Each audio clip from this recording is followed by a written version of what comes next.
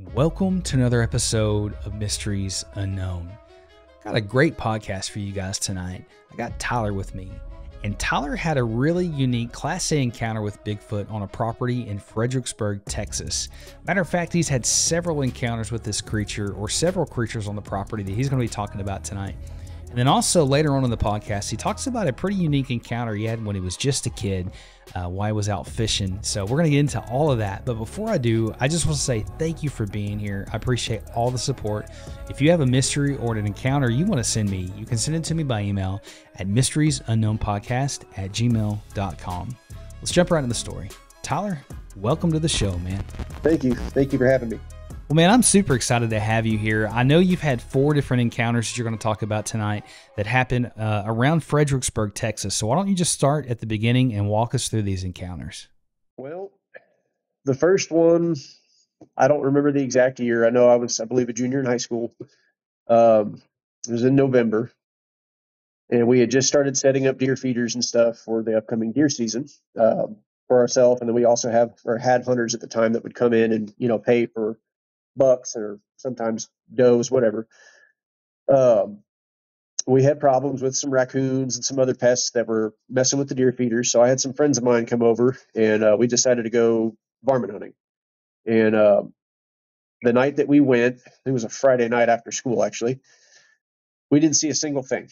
Not one animal was out. No eye shine, no sounds, nothing.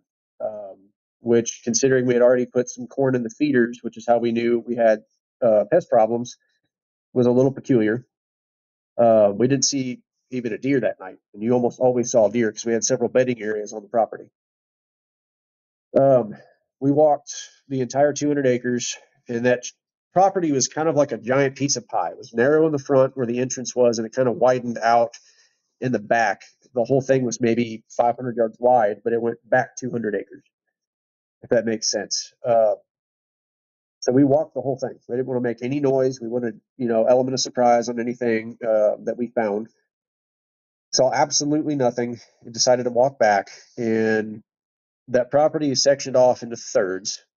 So we got to the first gate at the back of the property, heading back toward the house, and we just had a really odd feeling that something was watching us. There were 3 of us in the group, so myself and 2 friends. All we had with us were just 22 rifles, nothing crazy, nothing powerful. We kind of chalked it up to just, it's late at night, it's dark, all we have are flashlights and small guns, we're tired, mind playing tricks on us, whatever. So we kept going. We made it probably about 2/3 of the way back. We had gone through one section of brush, this kind of split. So see if you can even see my hands here. There's a section on that property that's got a stock tank that used to have, the pond is here. There used to be a spring or a creek that would come through, hit it here, and then it came out the back and went around in the drainage area, and then that went into the neighbor's place. On our side of that, where we were walking from, so the pond is here, there are 2 thickets that kind of parallel each other. And on the right side, that was a little more open. We decided to walk through that thicket on our way back to see if we could jump up anything. When we got to that brush line, the feeling of something watching us changed. Went from eyes in the back of your head to just something wasn't right. So, like, I know myself, and I know at least one of my friends, both of us were telling each other. It's kind of hard walking back through these memories because a lot of stuff happened that I'm still questioning to this day, and I wish I would have questioned it back then. But the hair on our arms and backs of our neck and everything just stood on end. And we kept going, not thinking much of it. We got through that thicket, and we kind of walked through the creek bed that I had mentioned. It was dry. So we walked through there, and when we got to the other side, we heard a loud crashing sound, like a branch or something had been broken or knocked down. So we were kind of somewhat freaked out at that point. We were underarmed for anything that might have been big enough to come after us. My mind went to mountain lion. So I had all 3 of us put random music on our phones and just be as loud as we could, try to make ourselves look big. And I had my two friends continue walking forward while I turn around and I walked backward to make sure if it was a mountain lion, it wasn't going to come up behind us. And when I shined back at the area we had just come through in that thicket right before we got to that creek bed, something took off. And my instinct, I just told them, let's go. And we took off after it, thinking that, okay, if it's on the run now, we can scare it and it will leave us alone and we can get the next 600, 700 yards back to the house and not have to worry about something jumping at us. So I hit the brush line first, and I think I maybe made it in 15, 20 yards. And on the right side, we had I don't know if you've seen the big wooden spools that they use for like the electrical lines for power lines and stuff. We had one of those as a table that we would use during the dove season. So we'd put all of our shotgun shells and, all that stuff on that table.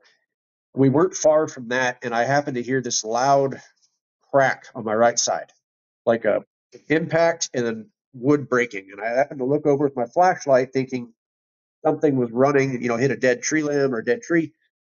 And I see an oak tree, it's a post oak, I don't know, yay big around, that was still alive. And I'm 5'10", so at boots, I'm almost 6 foot tall.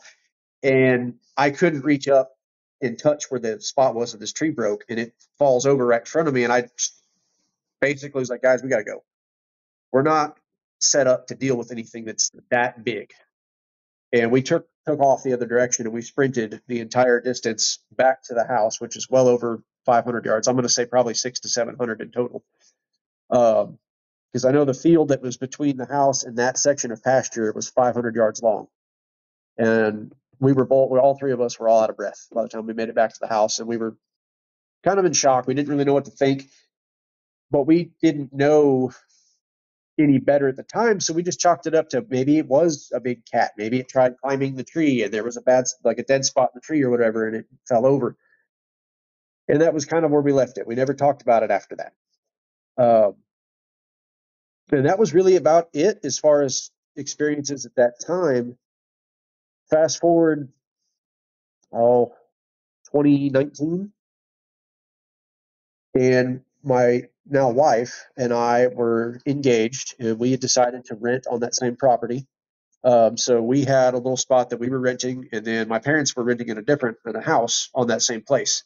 But we decided to rent there because it was like $450 a month, and we also had a spot for her donkey. She's got a 500-pound donkey that she's Western and English trained for saddling and all kind of stuff. She's done a whole bunch of different stuff with it. So we had all the space that we needed for the animals that she had. And we were outside one night. This time we were I'm going to say it was April, but it might have been May. And that's going to be important later on down the road as I keep going through my experiences. We heard this sound. It's like 10:15 at night. And I don't know how to describe what I heard. At first I thought a bird. It's of some kind, but I didn't recognize it. I thought, well, that's weird. And then it did it again. And I was like, wait, that's not a bird. Like, I know whippoorwills, owls. Like, I've seen all of them. I actually have a picture of a great horned owl that we found on that property that was so well camouflaged you couldn't see it unless you really knew where to look. But I couldn't picture that sound. I could not put it with any animal that I was aware of. And we stood there listening to it for 30 minutes, and it kind of just made you get goosebumps. It was just a sound that you could tell it wasn't aggressive, but it was like a I don't know, like it was calling to something else. And it was loud enough that you could kind of feel it almost vibrating in the air around you. And that's how I kind of pinpointed where it was at on the other side of the road, the county road on the neighbor's place. And it was moving back and forth between these old growth pecan trees. And it was moving faster than it should have been able to, but it was on the ground. But it was also loud enough that I could kind of get an idea that this wasn't a ground like a small animal. So whatever it was up off the ground, at least my height or more, to be making that noise from the direction it was coming from. And it, like I said, the first night we heard it, it went on for about half an hour and then it quit. And then the next night, almost the same time, about 10:30 roughly, we heard it again, but this time we heard something answer it in the distance. It was so far away, you could barely hear it, but it was the exact same sound. So it would be like a perfect echo if you were in a area where you could, throw your voice. It was almost identical, just it was so far away that I was shocked we could even hear it. And then the one that was closest to us started responding to it. So they were talking to each other over a pretty good distance. And this is also going to come into play again with the time frame. So the first encounter was before deer season, kind of going into winter, and this second one that's noteworthy was in spring. The sound that the distance noise was coming from just so happened to be in the same direction as where my in-laws' place is at right now, which is out toward Enchanted Rock. We were out toward Tybydale Road. So I'm not saying that the second sound, the one responding in the distance, was that far away, but it was in that general direction. I'm not sure of distance because like I said, it was so far off, I could just barely make it out. And I tried getting a recording, and I could only get the one that was closest to us, and I don't have that recording any longer. But that's what I was talking about earlier, that I had posted somewhere on Facebook and had people asking questions, and that went down a rabbit hole I didn't want it to go down. So we just kind of left it at that because the response I was getting while I was asking questions as to what it could be was kind of pushing me in a direction I wasn't comfortable with at the time. We moved from that place. We got our own apartment because we got tired of living out there. We had a place for our animals that was a little better. Nothing really happened the next couple of years. And then my parents ended up coming into 17 acres out on Lower Crabapple Road, which is not far from the same place that my in-laws live. So they offered us some acreage that they would deed to us, basically, if we wanted to come out there and try to save money, get a house, all that stuff. So we did that. We got a pretty good sized RV, and we built our own hookups and stuff back behind their house. That way it wasn't, in view from the road. Then that's what we did for about 2 years. As we lived in that RV, we were saving money. I actually had my own business going at the time. We were doing pretty good, and we started doing more animal projects, rabbits and stuff for 4-H. So we had a decent operation going with that. We had some ducks and things, and we started having problems with feral pigs coming in and messing with cages, rabbit cages. They were going into the duck pen at night. They would lift up the cattle panel and T-post and go in there. They'd eat the eggs and the feed and tear things up, and then so I got kind of used to going outside at night, either with a shotgun or whatever I had basically laying around, and dealing with pigs because they just would not quit. And we were there about 2 years and had been dealing with that pretty much on a regular basis. At that point, my wife would go from "please be careful" to "I'll bring you ammo if you run out." She was counting shots. That's how many pigs we had out there. She would count, be like, "Oh, he's out. He's out of his backup mag. I need to take him some more ammo." One night, my dog that I used to have a blue lacy mix, and he hated pigs. She just did not like pigs, and she'd bark and she'd let me know they were out there. She actually had a couple that would try to get into her pen to fight with her, and that's where she would bark and alert me, and I'd go out and deal with them. She barked one night. I don't remember the time frame. Um, it was closer to winter. I just don't remember the exact month anymore. But her bark that she had was not her usual alert, like "hey, they're back" kind of a deal. She was mad and scared. You could tell just by the tone of her barking that something outside was just not right. And I kind of thought, well, we've had people trespass in the past, try to steal from us. I wonder if there's a person back there, and she's not happy about it. So I grabbed my shotgun, and I always keep 3-inch Magnum double aught bucks. So you got 15 pellets of hell coming down at whatever you're shooting at. And I opened the door to our camper, and about 40 yards away, there's pretty good size, I think it was a blackjack oak. Um, I don't know, about 3 feet in diameter. Pretty good sized tree. And I just see this thing, this mass standing there. It's just dark, black. I can't tell color or anything. My light wasn't strong enough to really illuminate it well enough for me to see much other than just this large mass that was not supposed to be there. And my first thought is that's a really big pig. And I started kind of going out of the camper to try to figure out how to deal with it. And it turned like I could see shoulder movement. And I just stopped. I was like, wait a minute. Okay, is this a person? And then it kind of was registering, but at that moment, deep down, my brain knew something was wrong and I kind of shut down. Um, I don't know how else to explain it. Whatever was there turned and it had shoulders, but I mean, I'm about 26 inches here, and this was substantially wider than I am. And it turned and went behind the tree, and it was just gone. And I couldn't see it. And I was like, I'm not even going to go down there right now to figure out what that was. I don't want anything to do with whatever that is. I have a wife and a little boy that I need to be thinking of, not, you know.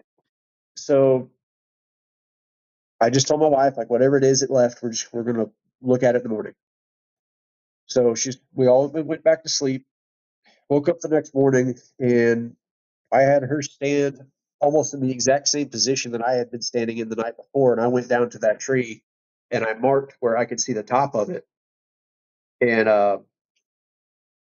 it was a lot bigger than I initially thought. I estimated it to be like 4 feet tall in the dark. I didn't see that there was a drop off that it was standing behind. So it was closer to about 7 feet, maybe more.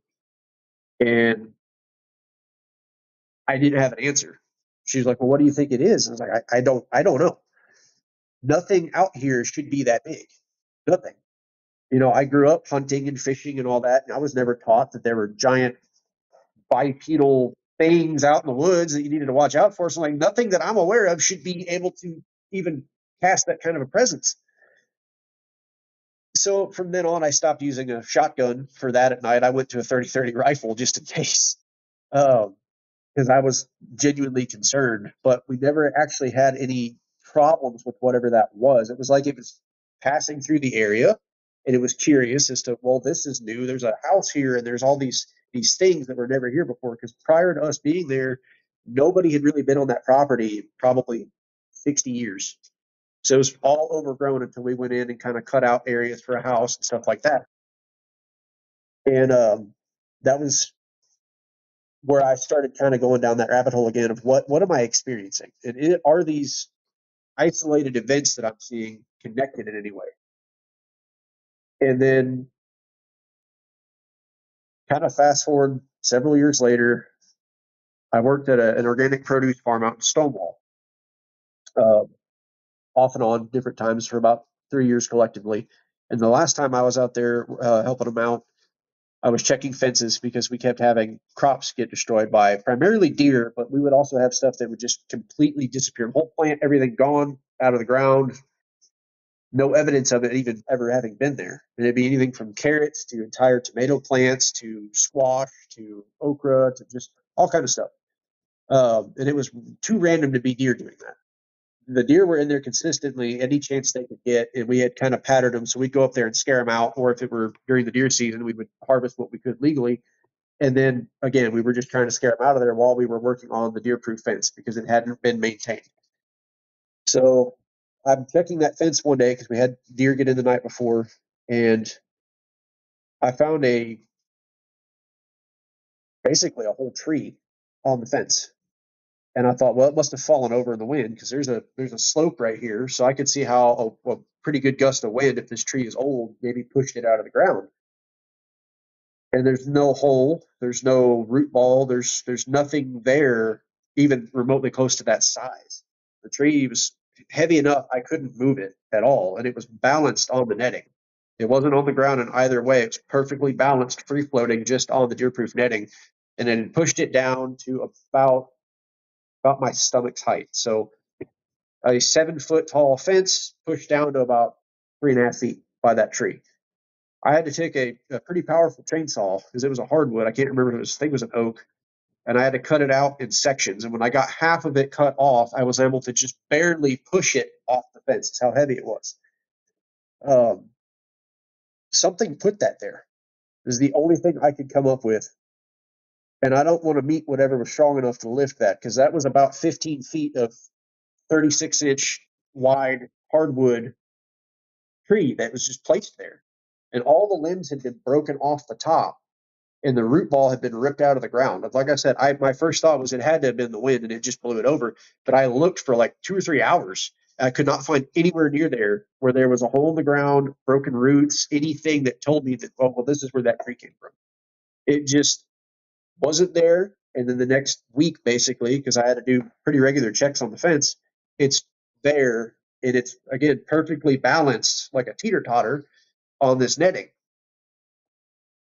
And that was noteworthy in that it happened at around the same time frame toward deer season again. And I keep bringing that up because from what I've picked up, whatever this is migrating through here through winter and spring. This is not a stop, but it's like part of the travel route. And we have a river that comes through here. And most of these experiences, by the way the crow flies, they're not that far from the river. So anything that can navigate, like birds use magnetism a lot to migrate long distances. If it can have an idea of where that river is at all times, then it would make sense to me that it would be able to navigate and not have to stick to that body of water. Um, they could be a few miles away and still have a general idea, especially if it's learned knowledge of where they're going. And that's where I think that or that's not the first, but the second encounter with those vocalizations, I think one had lost sight of its group and was trying to figure out where they were. And they ended up being able to get within earshot of each other in communicating. Um, and that place that I mentioned earlier that my in-laws have, we've heard some vocalizations there just this year around us, and one of them involved the neighbor's Great Pyrenees guardian dogs. Those dogs went nuts in a way that we weren't familiar with because we've seen the dogs, had some unfortunate experiences with them coming over and killing rabbits and stuff. And one of the dogs barked, and you could tell it was an aggressive bark. And then something made this growl, for lack of a better term, that I could feel in my chest as if it was right in front of me, is how loud it was. It was like, that has to be almost the same thing as what we heard years ago. Different sound, but like it vibrated everything around it in the same manner. Uh, and I actually put that on one of the groups that I'm in on Facebook because I was freaking out. I needed to just tell somebody, so I just put it on there and let people know. And we heard it a couple of other times, but it's been quiet. And I'm noticing that whatever these are, they're moving through in specific time frames following the seasons. So I think at this particular point, like they're not in the area anymore, at least as far as I know. Um, exactly. I think this is, and I don't think they do it consistently all the time, especially now that we have so much more development around here. And that's led me down all these rabbit holes where I came to the thought that it might be an actual like Bigfoot set of circumstances, I guess, that I've experienced is when I started looking up and just like Googling some of the stuff that happened. A bunch of stuff from like the Pacific Northwest and Alaska popped up, and it all was like, well, this was a Bigfoot encounter from so and so, and it's like, wait a minute, I didn't think we could get those here. Like, if that's an actual thing, and I'm open minded to quite a bit. I don't think that we've discovered everything there is to discover. There is so much to this world we don't understand, man. And your Class A encounter that you had there on the property when you went outside, it reminds me a whole lot of mine, man. I had something really similar, black figure standing there, and didn't know what to do with it, but there's a lot to unpack there, man, and we'll go into all that. But I always like to ask my guests, man, how has this affected your life? Knowing that this is out there, knowing that this has been through your property, close to your family, how did that affect you? I kind of take it in stride with, we already have dangerous animals around here. Primarily in our area, it's going to be feral pigs. I mean, I've had people that I've known that have been mauled by them. So I kind of approach it with whatever that is has the potential. It's big enough. If it wanted to, it could hurt somebody. But respect it. Don't fear it.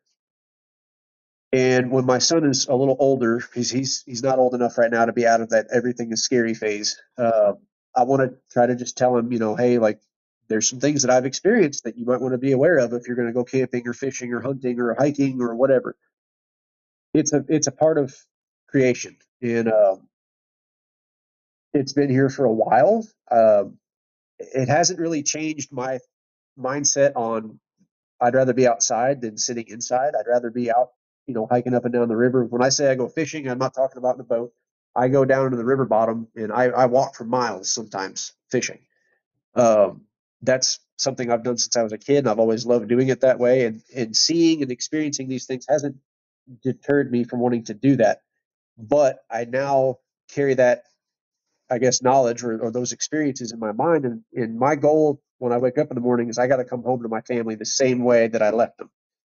What do I need to carry on my person at all times to make that happen? So I open carry now. It's constitutional here in Texas. So I've always got that in mind. I'm like, okay, if something, if I'm out fishing or whatever is going to come after me, I have tools to defend myself, and I should be okay with that.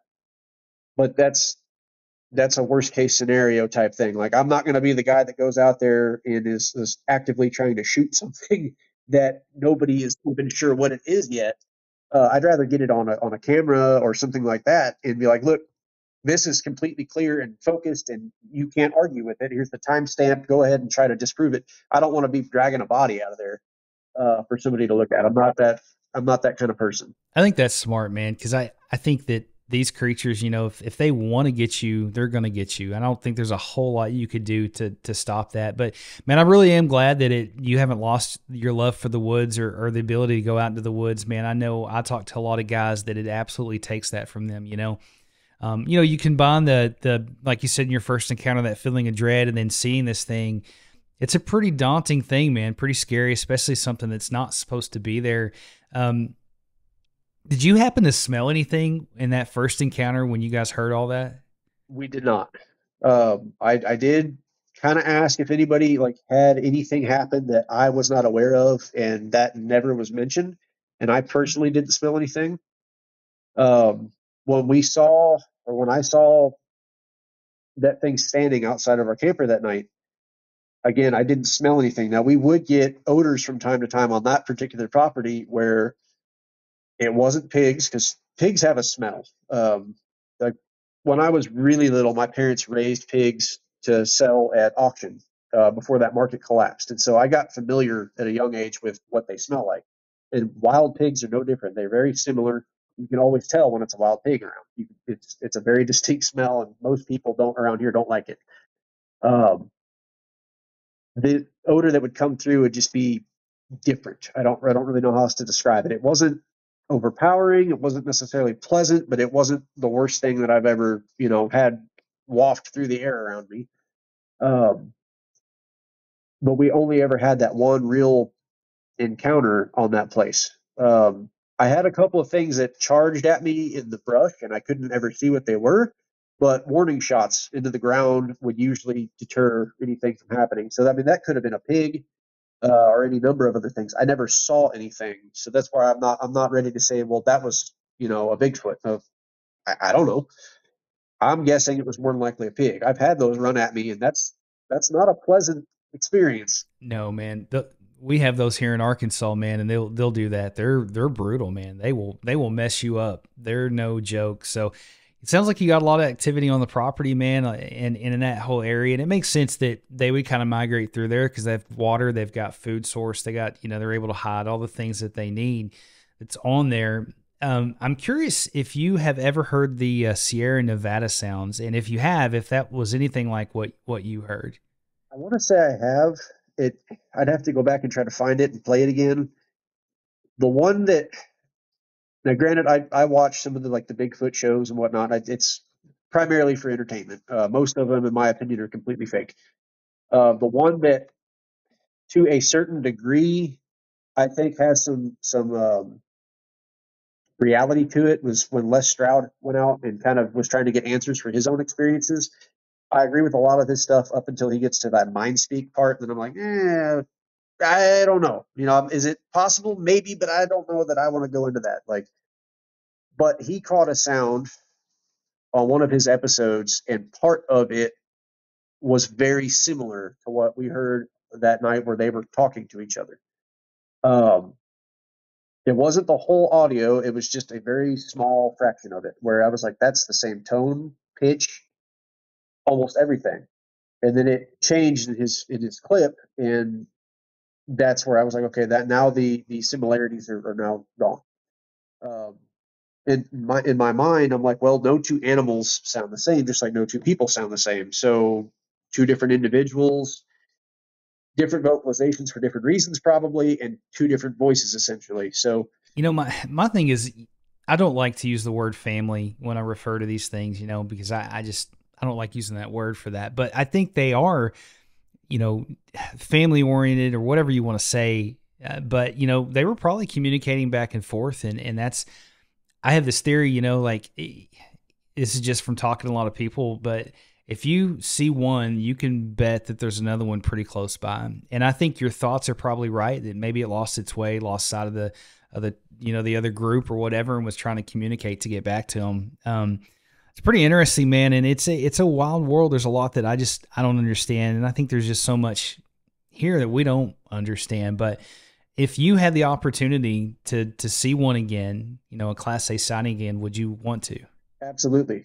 When we were talking earlier, I mentioned, looking for a place to get answers.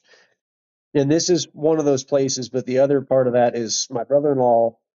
He's not had an experience yet, but he's one of those where he's seen other things. I could tell you some ghost stories that'll make your skin curl.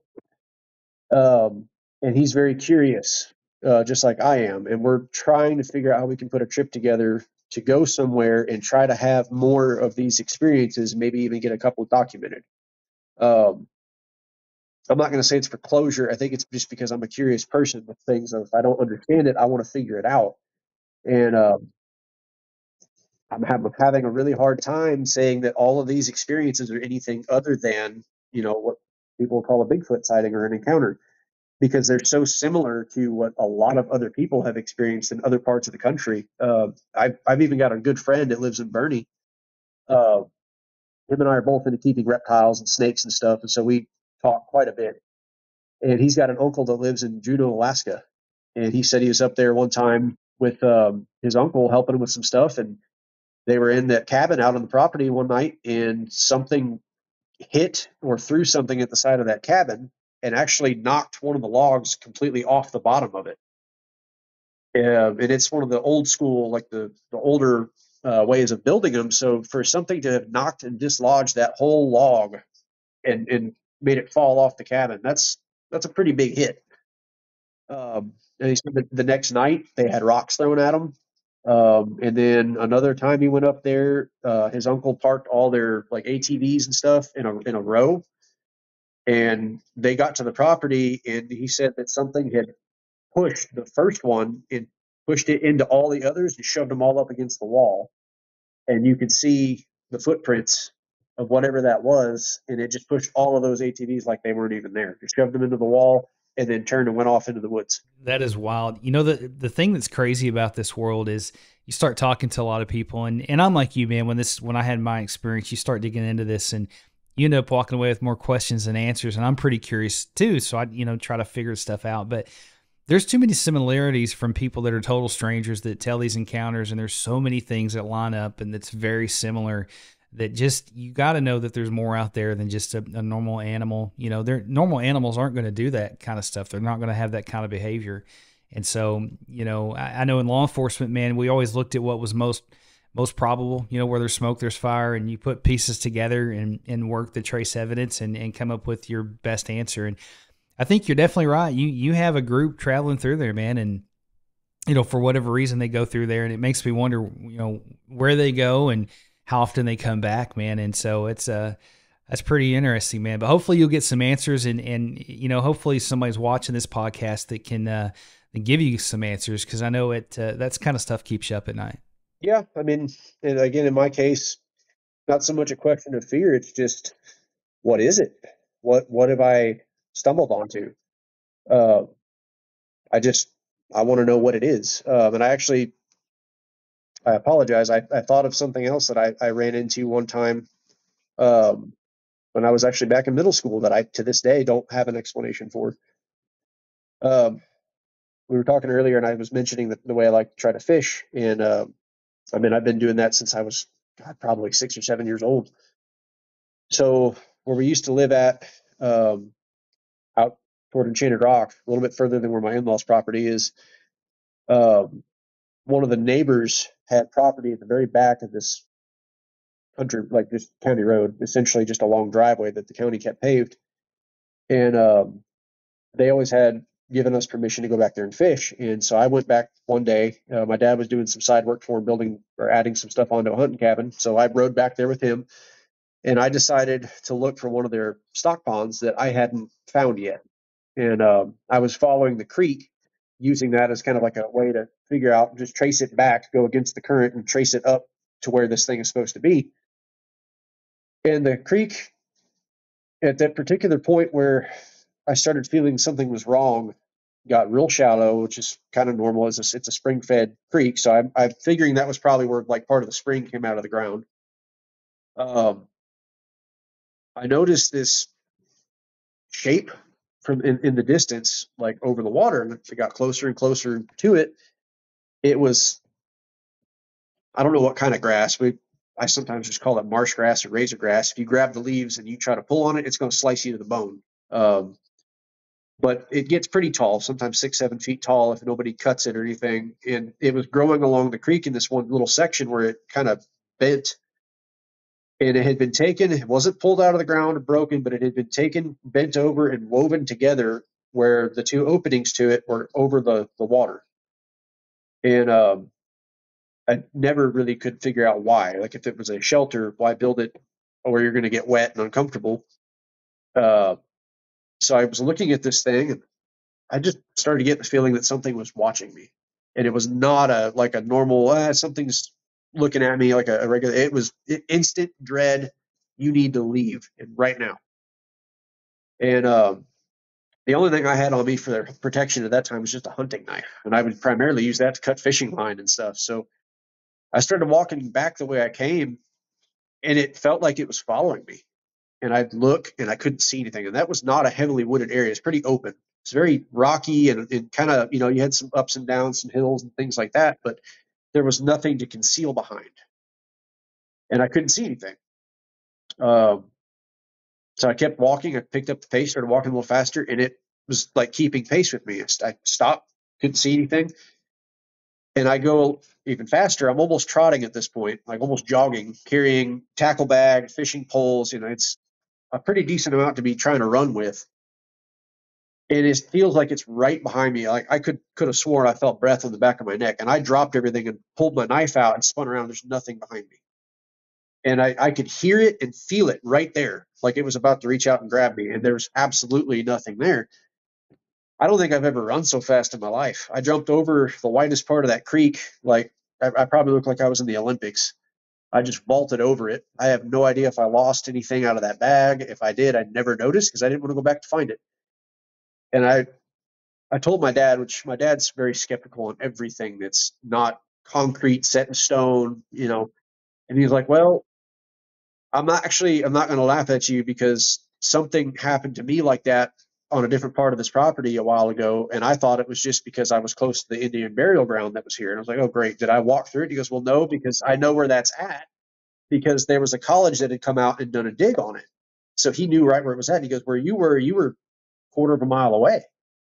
So whatever was there, I still don't have a good explanation for it.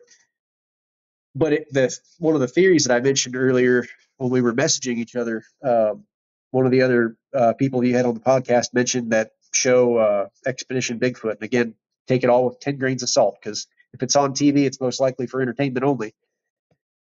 But it got me to thinking about something. They were talking about the exact thing he was talking about, where they're capturing shadows on film, and there's no way for that shadow to be there. They're not seeing a physical body between the camera and the shadow. People can say whatever they want because it's still, it's a theory. There's no real evidence there other than just a few things that I'm trying to put pieces together on. But it made me wonder because one of the things they were talking about was if these things can bend the light. And 9 times out of 10, if you're like me, your mind's going to go to like some sci-fi video game, something completely ridiculous. But it got me to thinking, we have animals that can change color with pigments and different things. And then you have animals like hummingbirds that can beat their wings so ridiculously fast that it looks like they don't even have them most of the time when they're flying right in front of your face. What if these creatures have an ability with their natural hair and a specialized muscle that can vibrate that and create some sort of a distortion that, to some degree, can kind of give them the ability to not appear like they're there. Um, because there's a few, like the night that I saw that creature by the tree, when it turned to leave, it was so wide. I should have seen it kind of come around the back of that tree even a little bit and go down the hill. And I never saw anything. It turned and was gone. And to be that tall, where I'm seeing several feet of it above that little hill, like where did it go? How did it just disappear when it was literally right in front of me? I didn't even blink the whole time that I was looking at this thing, and it just is gone right in front of my face. So it was just a thought that popped into my head, and a theory that I would like to just see if somebody else has a thought on that. Because to me, that's the only biologically feasible way that something could do that. You know, that's a good thought, man. I talked to a guy that has the same type of theory, and he's doing some work with that. And so I need to get you in touch with him. But he has that theory. You know, he thinks it's something to do with their skin and the way they're able to do something. And I don't know the science behind it, and I don't even know if that's true. But man, who knows? There's so many weird things with this stuff, and that's a good theory. I've heard that twice now. So you're not alone in that, and you know, I'm sure he'd like to talk to you because this guy really knew his stuff when it comes to that. So I'll try to get you in touch with him. But, you know, like with all that being said and those encounters and those experiences, you know, Tyler, what do you think these things are? What's your thoughts on it? I don't know. Um, I I can't really put a finger on what I think they are. I do think that in some ways they've got to be at least somewhat primate or humanoid, just kind of based on what I've seen personally, and not really taking into consideration, the other encounters that I've read on or seen or anything else. Uh, just off the principle that we're like primates and humans are the only or bipedal creatures currently, other than a few birds and things like that. Like as far as upright walking things, especially on this continent, you're either going to be dealing with birds or humans or some form of a mammal that we don't really fully have the grasp of yet. I don't know what it would be. I don't think that they're related to people, and I'd be interested to see if anybody ever, like, if they ever come out and said, hey, this is legit, it's real. Okay, well, what are they? What are they? Are they related to some ancient ape species? Are they their own thing? Um, my mind is still open on that because I haven't seen enough detail of one yet to be like, you know what, this is exactly what I think it is. The only visual encounter that I've had where I know it wasn't supposed to be there, I didn't get enough detail to, I didn't get to see facial features or hair color, or other than just the fact that I could tell it had shoulders and arms and that it was standing upright. That's about all I got. And it would not. The other thing was it would not look at the light. To me, that's a learned behavior. I know raccoons, if you've ever been out coon hunting, if anybody on here ever has, if you have one that's been hunted before and you put a light on them, they'll turn and hide their eyes because they know you can see them in the dark because their eyes reflect light. And they will learn, okay, if I do this and I hide in this nook of this tree, they can't see me. So my chances of getting out of this are increased. Was that a learned behavior that this thing had, or did it instinctually know, hey, don't look at the light, because either way it would not look at me. It kind of kept itself turned. It's like when the flashlight hit it, I could see the shoulders are the first thing that caught me because they were so wide. And then when I tried to kind of get an idea of where the head was at, that's when I noticed that it was actually shoulders and it wasn't, the length of some of the animal's body when it went to turn. That's where it was pulling its head from me to where I couldn't see the face. I had never heard that before about raccoons. I mean, I hunted deer and stuff as a kid, but I didn't spend a whole lot of time doing any other kind of hunting. And so that's really interesting. And man, I don't know that, who knows, man. The thing of it is you always end up walking the right way. It seems like with more questions than answers. And so maybe someday we'll know, I think these things lean into to more spiritual thing than they do physical, but man, nobody's an expert. Nobody knows for sure. There's a lot of opinions, a lot of good opinions. But it's the stuff that keeps you up at night and makes you wonder. And so I would love to hear from you again, man. If you have another encounter, come across anything, man, I would love to hear about it. So make sure to keep me in the loop. Yeah, I definitely will. And again, there's some other stories that I have that are not Bigfoot related that are actually probably the reason why that doesn't scare me, to be honest. Some of them have been out in the woods and they're a lot more interesting. And those would be more of the areas where I'm like, not sure if I want to go back to that particular spot. There's a lot of things, man, that happen in the woods that you don't understand. Like I've been out in the woods, I used to hike a whole lot, and you go way out. I mean, way out. And there's times that you can just feel that you're not alone out there. I had a guy on the podcast, I think it was last week. He was from Alaska, and he was in the military police, and he was out searching somewhere, and he had a run-in with, he believed was a demon. And he said this thing was the most daunting force he'd ever felt, just straight fear. And he went to try to get out, and the gate was locked, couldn't get it open. Really scary encounter. He said that thing absolutely just, changed his life, because he knew he wasn't alone. It wasn't flesh and blood. And, there's a lot of things out there that are very scary, and I've heard some really incredible encounters doing this. And so you just don't know, man, what you're going to run out to, when you get out there. So you need to be careful. Yeah, definitely. And, that coupled with what you were talking about with, the Bigfoot side of things probably being more spiritual, I could see that. That gives a pretty good origin to something that we're having a hard time figuring out. And it even would go hand in hand with, like, even my theory, if it's a Nephilim or something of that realm, it would have abilities that we would not understand. Even if they are just biological, they're not in our normal daily routine. And we, as a whole, humans usually think that we know a lot, and we know very little in comparison to how much is out there and how much has been created. So, I don't bat an eye at that. Yeah, there's a lot we don't know, we don't understand, and I'm in that camp. I think they're Nephilim, fallen angels, something like that, because they just check off so many boxes.